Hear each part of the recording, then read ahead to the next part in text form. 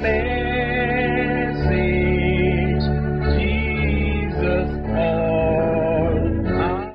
Good afternoon, everybody. You're about to watch Deeper Life Bible Church program, The Moment of Transformation. Today, by the grace of the Lord, we shall listen to our pastor, General Superintendent, Pastor W.F. KUMUYI. You are going to be blessed. It is my wish that you call your family to come and listen to you as our pastor is blessing you with his holiness message. Remain blessed. Forward this year in Jesus' name. In Matthew chapter 13, I'm reading from verse 31. Matthew chapter 13, I'm looking at verses 31 and 32. Matthew 13, verse 31. Another parable put he forth unto them, saying, the kingdom of heaven is like a grain of mustard seed, which a man took and sowed in his field, which indeed is the least of all seeds. But when it is sown, when it is grown, it is the greatest among herbs, and becometh a tree, so that the birds of the air come and lodge in the branches thereof. Those two verses I've read to you tells us about something. It tells us about taking a seed, a small seed, planting it on the ground today. And then as you plant that seed today, and then day after day and week after week and month after month, before you know what, it says it grows up. It becomes a mighty tree that even the birds come to lodge underneath it. That's the text we're using today. Looking at planting the seeds of a desirable future. Planting the seeds of a desirable future. We've been talking about the future because this year is going to be a glorious future. And it's going to be a better future. But the Lord is telling us something, that if we're going to have that glorious future and brighter future and blessed future in front of us, ahead of us, we need to begin to plant some seeds. If you want joy, plant some joy. You want some love, plant some love. And you want some progress, plant something. Because it is what you plant today that is going to germinate, that is going to grow, and it's going to grow so big that you will wonder the difference between the great tree that you're going to have and then the small seed that you are planting. The message is planting the seeds of a desirable future. It tells us in 2 Corinthians chapter 9. 2 Corinthians chapter 9, I'm reading from verse 6. 2 Corinthians chapter 9. We're looking at verse 6. But this I say, he which soweth sparingly shall reap also sparingly. And he which soweth bountifully shall reap also bountifully. It's telling us that, there are some people, they do not understand that if we say that this year is going to be a bountiful year, happy year, prosperous year, a progressive year, better year than any year of the past, they do not understand we need to sow something. And it is what we sow that we're able to reap. And then the Lord multiplies the seed that we have sown. And then it gives you something greater, something better, something richer, something higher. But it says, if you're so sparingly, if you're stingy in your sowing, if you're limited in your sowing, if you're too much calculating in your sowing, what you reap also be limited. But if you say, I'm just going to sow abundantly, every week you're sowing, every month you're sowing, before you come to the end of the year, God will multiply 100-fold in your bosom, and you're going to reap mightily and abundantly this year in Jesus' name. It tells us in Galatians chapter 6, planting the seeds of a desirable future. Galatians chapter 6, I'm reading there from verse 7, verse 8, and verse 9. It says, be not deceived, God is not mocked. Whatsoever a man soweth, that shall he also reap. When people read that verse of scripture, they only look at the negative side. Whatsoever a man soweth, that shall he also reap. They do not understand. The Lord is talking, He's giving us a general principle. It's saying that whatsoever a man soweth, that shall he also reap. It's also positive, because if you sow corn, you're going to get corn. You sow rice, you're going to have rice. You sow whatever you sow, that's what you're going to have. If you sow something bad, of course, you reap something bad. If you sow something good, you're going to sow something good. I said this year you sow something good. And goodness and mercy will never leave your life because of what you're going to sow. It says, if you whatever you sow, that's what you reap. Look at verse 8.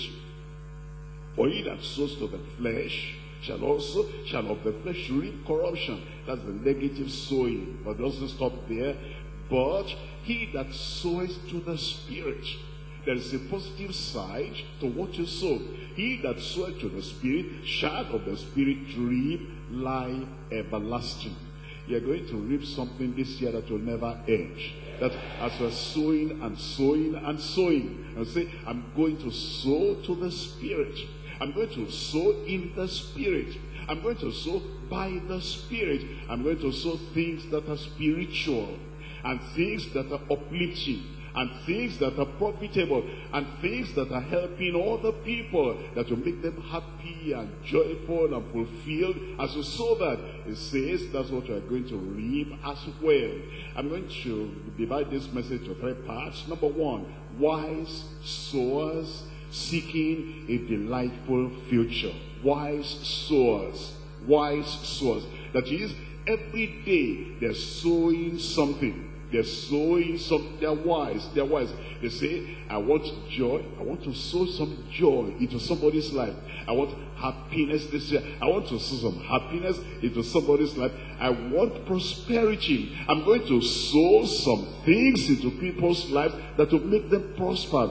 And I want extension, expansion, enlargement. I'm going to enlarge the lives of other people this year. It says, what we sow is what we reap. So if we're wise, if I know I want joy, that's what I want to reap, that determines what I sow.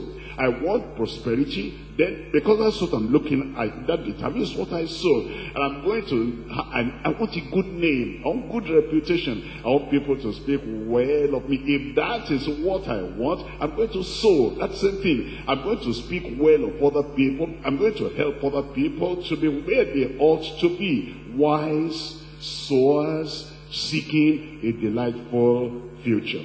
But there's some sowers who are not wise, and I need to tell you about them so we can prevent that. This year, you'll be wise.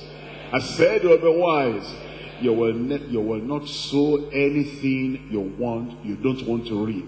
Anytime you are sowing, be asking yourself, if this thing will be multiplied 100-fold and given back to me, is this the kind of thing I want? I say, no, if I don't want this to be harvested and brought into my life and brought into my family, I'm not going to sow that thing. That's what I'm going to show you. Number 2, unwise sowers sowing for a doomed future.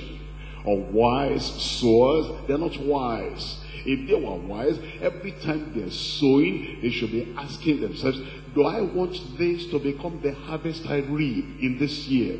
Do I want this to be multiplied into my life this year? If that is not what I want, then I will not sow it. Unwise sowers sowing for a doomed future. Number 3, watchful sowers. When you sow it, you watch over it. Because what you sow during the day, you're not going to allow the devil to go and uproot in the night. Nobody will uproot your plant in Jesus' name. But every plant the Heavenly Father has not planted in your life, what will be done?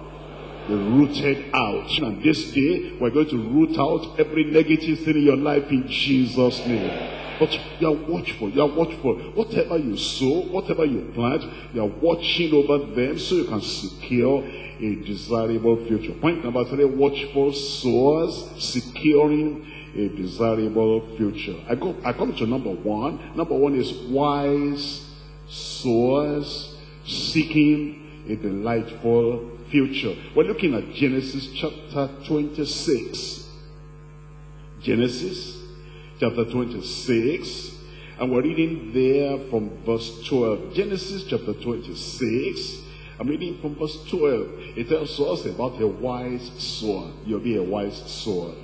It tells us, Genesis chapter 26, and we're looking at verse 12. In verse 12, here is what it says. It talks about Isaac. It says, then Isaac sowed in that land and received in the same year 100-fold, and the Lord blessed him. Isaac is gone, you are the one there. And this year 100-fold. I said this year 100-fold. And it says Isaac is sowed, and when he sowed, they were told that the Lord blessed him and gave him 100-fold. Look at verse 13. And the man waxed great and went forward, and he grew until he became very great. Can you see 3 things there? It is for you. Number 1, you'll be great. Number 2, you'll march forward. Number 3, you'll become very great in Jesus' name. Just because he sowed.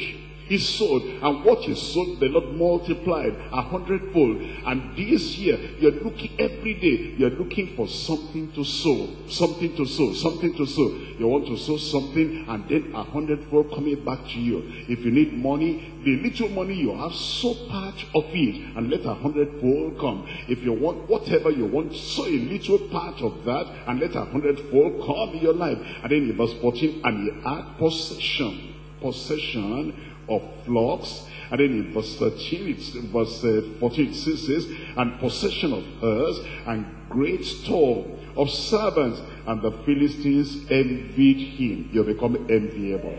You see, that's what the Lord did for Isaac, because he sowed something, and the Lord said, Isaac, because of Abraham, I'm going to so bless you that 100-fold I'm going to give unto you. And the Lord is saying that because you belong to Christ, because you belong to Christ, you are believing on the Lord Jesus Christ, he is your Savior, he is your Lord, he is your Redeemer. He took your sins away, no condemnation, no guilt, and then he gave you eternal life. I say, I belong to Christ, I belong to Christ. And all those who belong to Christ is going to take whatever you sow and multiply 100-fold. Look at verse 24. And the Lord appeared unto him the same night and said, I am the God of Abraham, thy father. Fear not, for I am with thee, and I will bless thee. And I will multiply thy seed for my servant Abraham's sake. The Lord is saying, is going to multiply you. If you were barren in the previous years, this year, your baby is coming in Jesus' name. You were jobless in the previous year, this year, your job is coming in Jesus' name. And if you spent a lot of money in the hospitals last year, this year, hospital will close that door. And you're going to be healthy in Jesus' name. Because the Lord is saying that this year is going to answer your prayer. And this year is going to multiply all the seed you sow in the mighty name of Jesus. I'm looking at Matthew chapter 19. Matthew chapter 19. You see what the Lord did for Isaac. He gave him 100-fold. And here is what the Lord is saying in Matthew chapter 19. Reading there from verse 29. Matthew chapter 19. And we're reading from verse 29. And everyone that has forsaken houses, everyone, I am included. I said I am included. This is the promise of the Lord Jesus Christ. He said, if you think you've consecrated that, you've given your time, you've given your talent, you've given whatever it is you have for the progress of the kingdom of God. Everyone that has forsaken houses or brethren or sisters, or father, or mother, or wife, or children, or lands, for my name's sake, shall receive, tell me, shall receive 100-fold, and shall inherit everlasting life. He said, Isaac is not peculiar. Isaac is not unique. Isaac is not special. What the Lord has done for Isaac is going to do for you. Because he said, everyone that has forsaken this and forsaken this and forsaken that.